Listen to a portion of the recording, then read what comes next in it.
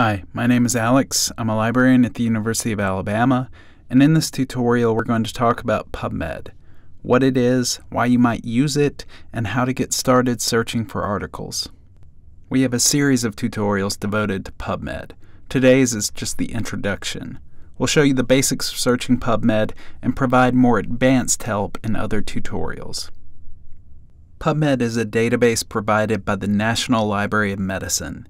It's one of the best options for finding peer-reviewed scientific literature on health, medicine, nutrition, and related fields.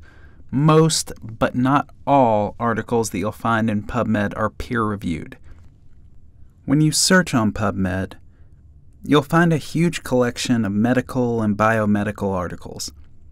One thing to remember is that some of the articles you'll find are not available in full text.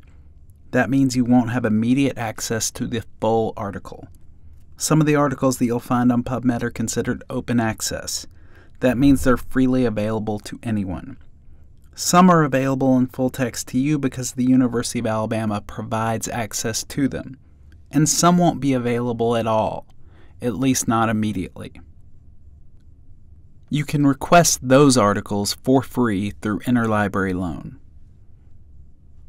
Let's go ahead and get started trying to find scholarly scientific articles.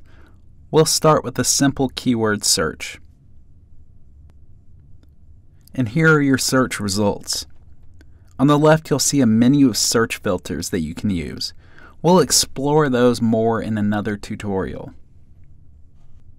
When you click on an article, you'll see this page. If you want to access the full text of the article, just look to your top right. Remember that sometimes you won't be able to immediately access the full text. In this case, you can. Back on this page, you'll also find more information about the article. For example, the abstract, which is just a summary of the article. You'll also see a list of related articles, which can be very helpful sometimes, and a list of articles that cited this particular article. You can also generate a citation in multiple citation styles.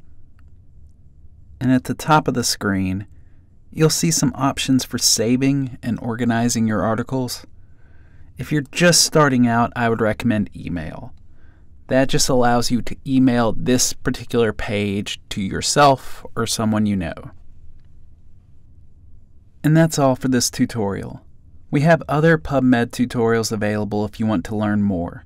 And if you have a question, just ask a librarian.